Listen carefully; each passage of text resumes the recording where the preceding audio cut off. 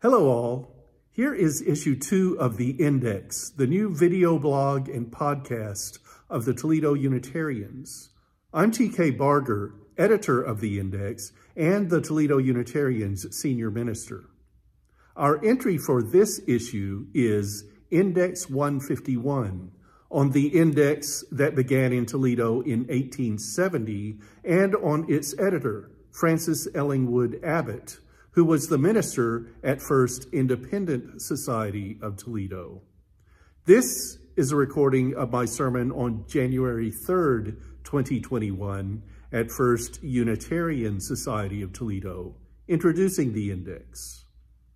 If you haven't done so already, please smash that button, as I'm told YouTubers say, and subscribe to the Toledo Unitarians YouTube channel so you can see the index and, if you're so inclined, to watch our streamed services, which you can see live at 11 a.m. Sundays or go to later on this channel. We welcome comments. Thanks for tuning in.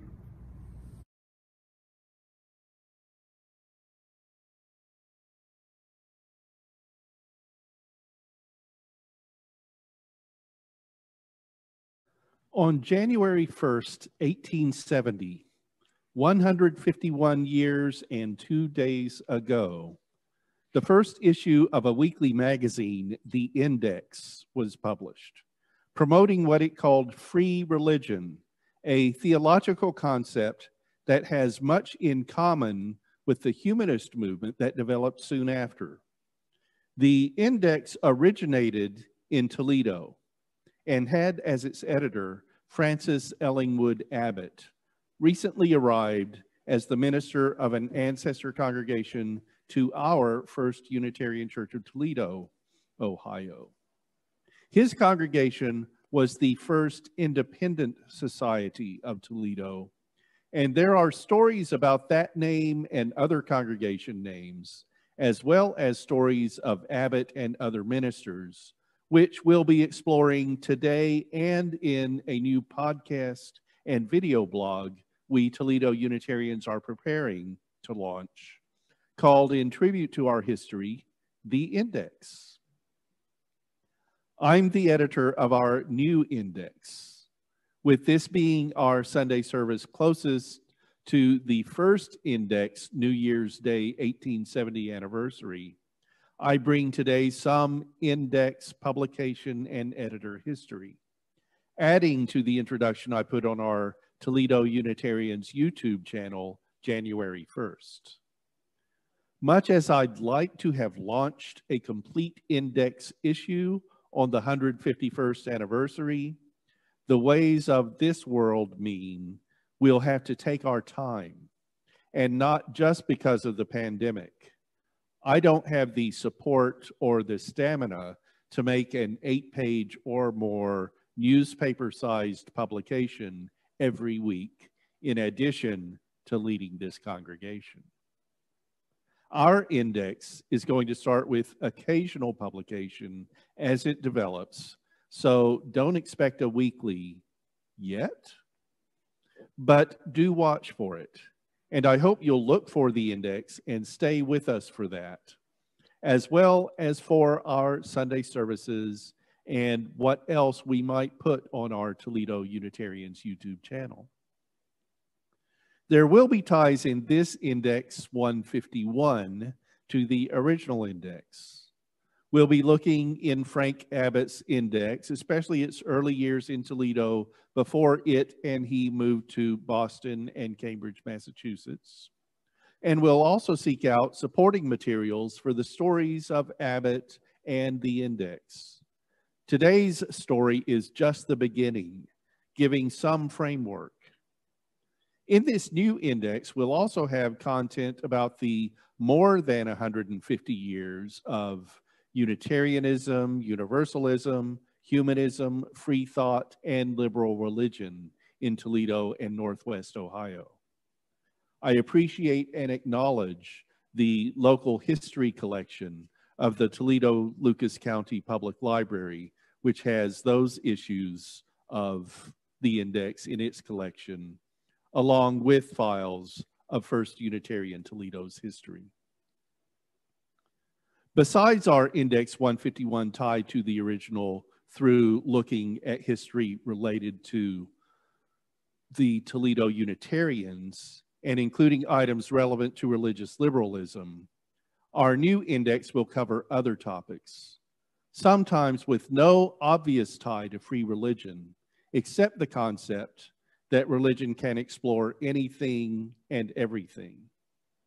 The index will include my own writing from sermons sometimes as preached and other times adapted for this forum, thanks to Eric Sills, Sandra Kozak-Sills, and Stone Soup Recording Studios for help there.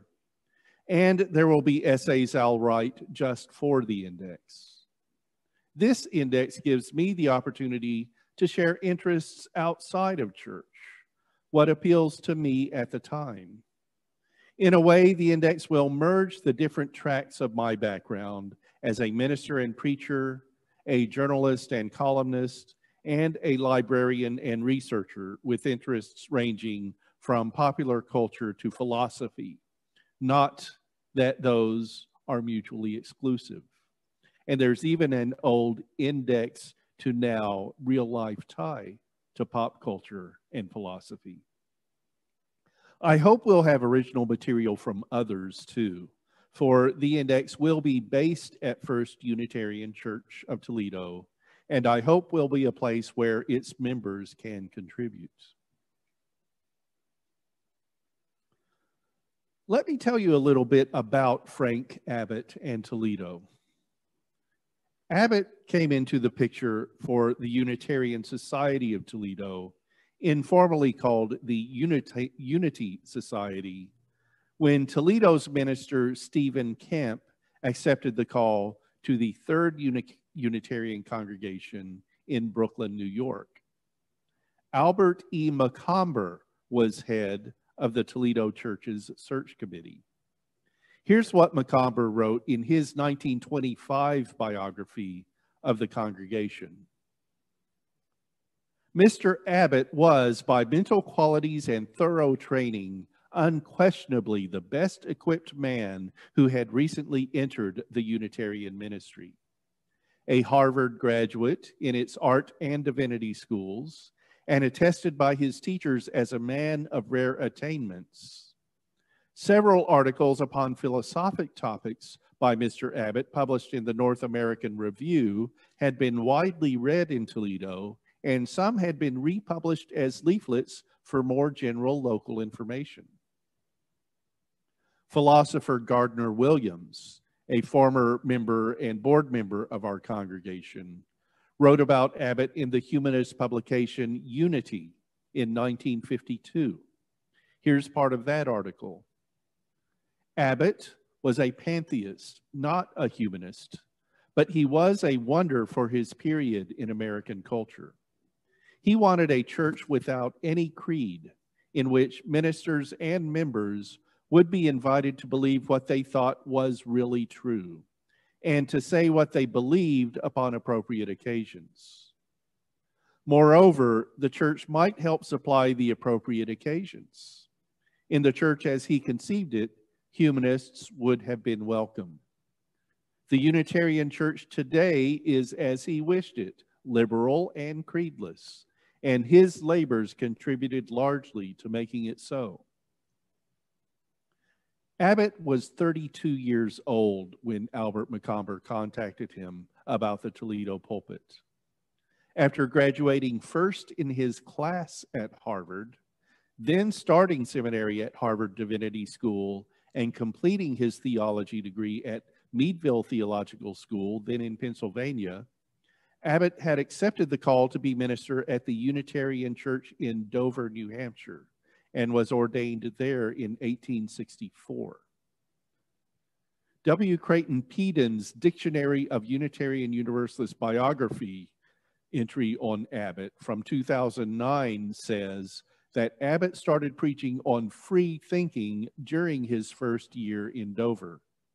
He associated free thinking with the thought, Peden stated, that liberal Christians employing complete intellectual freedom should not be required to base their religion on the authority of Christ.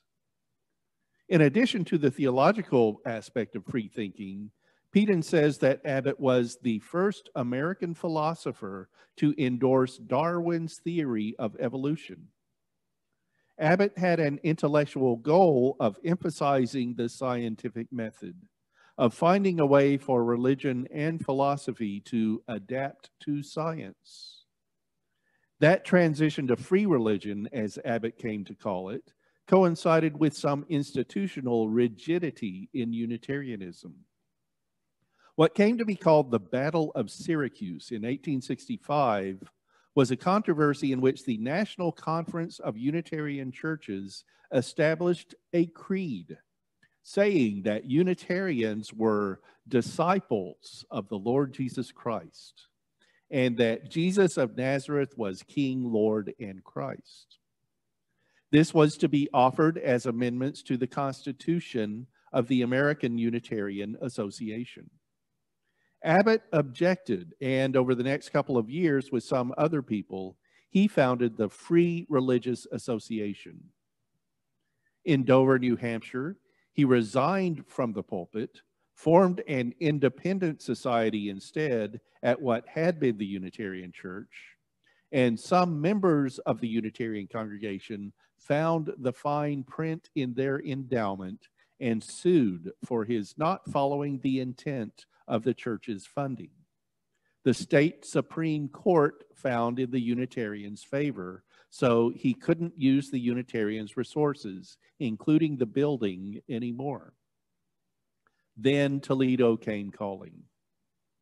This is from Abbott's May 12th, 1869 reply to Macomber's first letter asking if Abbot would be interested in being Toledo's minister. Your invitation makes me hope I have been mistaken in this. If your people are willing to make half as great sacrifices for religious liberty as I have been called to make, there is no life I would prefer to that of a free public advocate of American religion. This winter, I have been supporting myself by private tuition of suspended college students. But if I can be a minister, not of Jesus, but of humanity, I am ready for the work. You seem so well acquainted with the general character of my course hitherto that I need enter on no explanation of it. Let me come straight to the point and deal with you as I hope to be dealt with by you. If your society is resolved at all events to retain the names Unitarian and Christian, and to listen to no reasons that would lead them out upon the broad ground of absolute independency, I must say somewhat sadly but very firmly, I am not the man you seek. But if you are willing to have the question raised and not afraid to hear why I regard the shaking off of all sectarian names and connections is a profound practical consequence, then I shall be glad to spend the months of July and August with you and submit to your judgment the terms on which I can honorably continue to preach. I have no desire to dictate to anyone.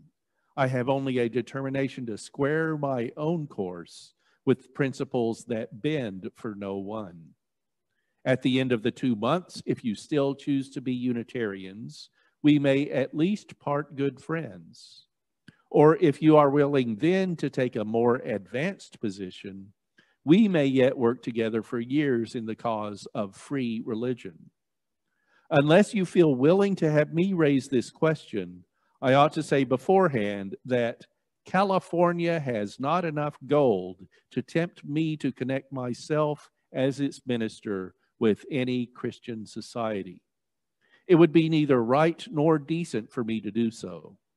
But if you are as radical and free as your letter leaves me to hope, I think we may agree together that the only manly position is aloof from all denominations. All I wish is an opportunity to state my ground and the reasons for it. If your society is not free enough to be willing to hear me on this subject, let our communication end right here. Let me add that I believe that the society which first takes distinctly and intrepidly the ground of free religion will be a tremendous power throughout America. It takes pluck and nerve to adopt it, but every man of such a society will be proud to have been a member in it if he lives 25 years. I have taken the only ground that is absolutely free and wait till the world moves forward to it.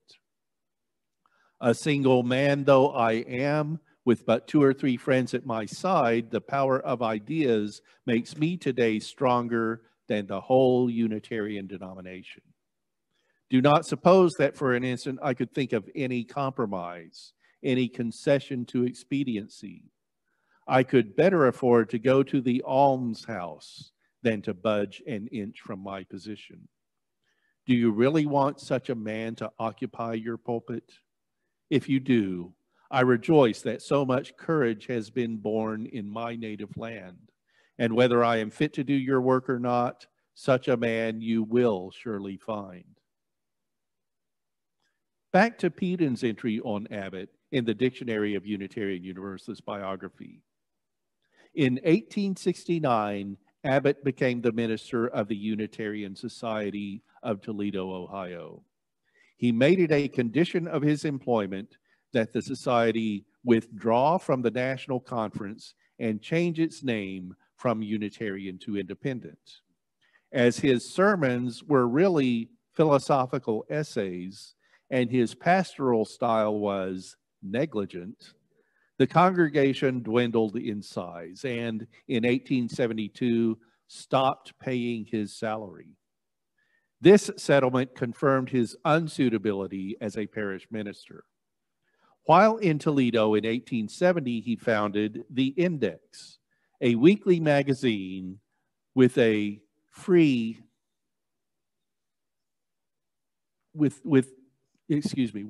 while in Toledo in 1870, he founded The Index, a weekly magazine with a radical religious and social philosophy. From its inception, The Index functioned as the voice of the Free Religious Association. Albert Macomber was very much involved. Besides bringing Abbot to Toledo, Macomber was one of the founders of The Index. This is from Macomber's 1925 church history. In 1869, the publication of a religious journal devoted to free religion was under consideration. Mr. Abbot volunteered his services as editor. David R. Locke of the Toledo Blade and Albert E. Macomber, remember this is Macomber writing about his own involvement, guaranteed the printing and circulation for 2 years. The first number was issued under the name The Index, January 1, 1870.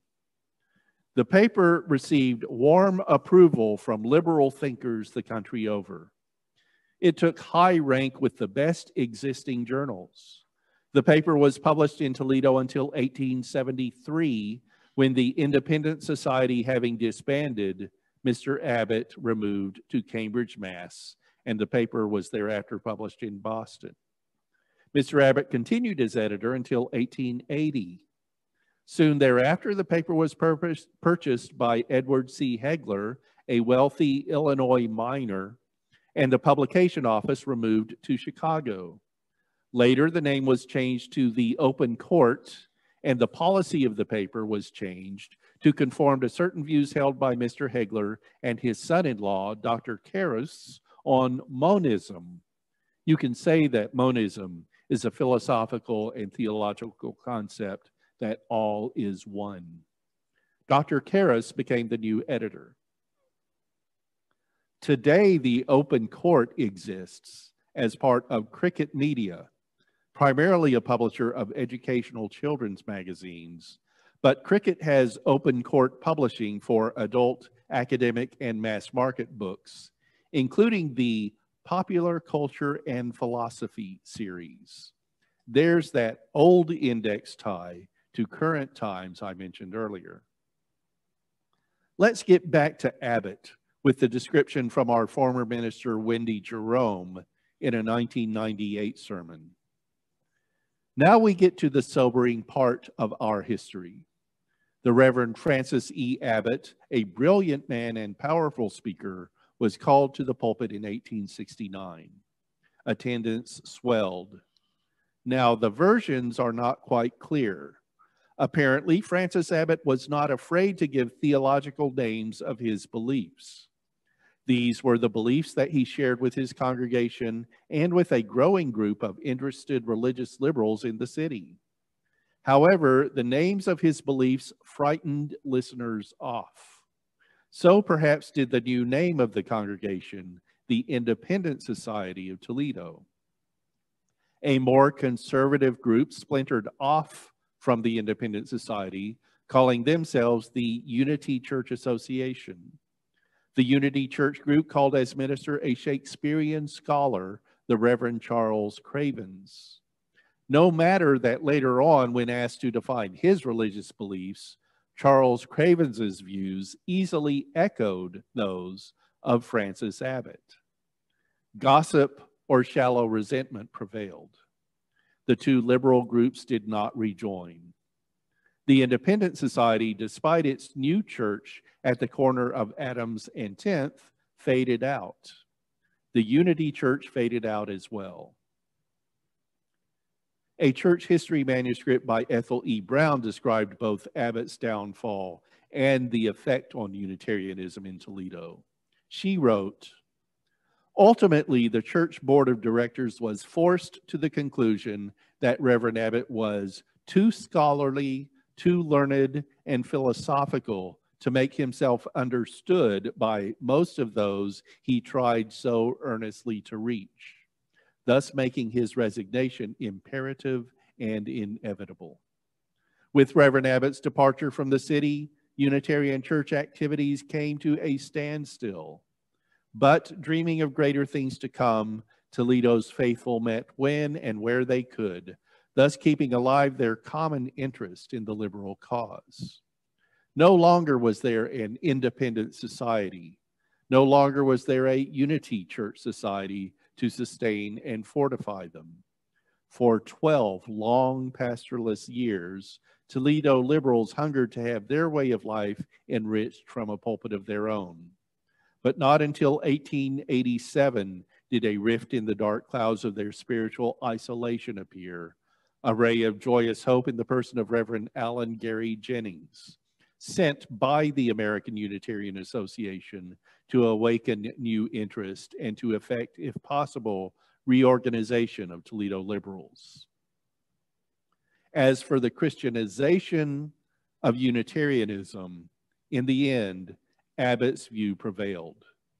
Returning to Macomber's church history from 1925, the amendments to the Constitution of the American Unitarian Association, adopted at Syracuse in 1865, have been withdrawn.